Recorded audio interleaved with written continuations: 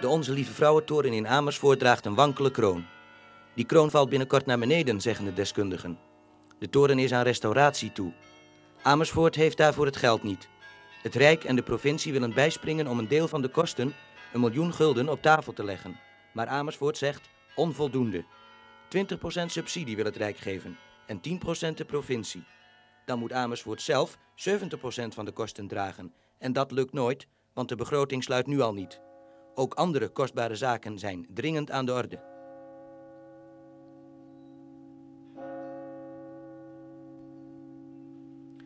Er dreigt reëel gevaar.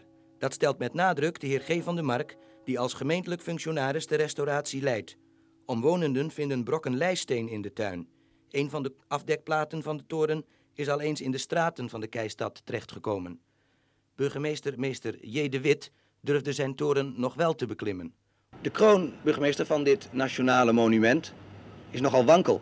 Deskundigen beweren dat met een herfststormpje de kroon best eens naar beneden zou kunnen komen. Is dat hier in Amersfoort nog aanleiding tot maatregelen? Ja, inderdaad. Wanneer dus deskundigen ons zouden rapporteren dat er een reëel gevaar is voor een dergelijk ernstig ongeluk, namelijk wanneer die kroon naar beneden zou komen, dan kan dat natuurlijk wel goed aflopen, maar er zijn ook hele grote kansen op ongelukken. Wanneer dit ons dus gerapporteerd zou worden, dan zouden wij op zeer korte termijn maatregelen nemen. Dat zou u zeker doen, daar ziet u op dit ogenblik nog geen aanleiding toe? Nee. Nee, zegt de burgemeester. Maar boven in de toren scheurt en kraakt het. De toren is slecht, bouwvallig en gevaarlijk. In het metselwerk en het steen vallen steeds grotere scheuren. Minstens 650 blokken steen, al aangestreept in een Duitse steengroeve, moeten in de toren een plaatsje vinden. Dat vraagt, zelfs als er vandaag met de restauratie zou worden begonnen, toch nog minstens 2 jaar heel hard werken.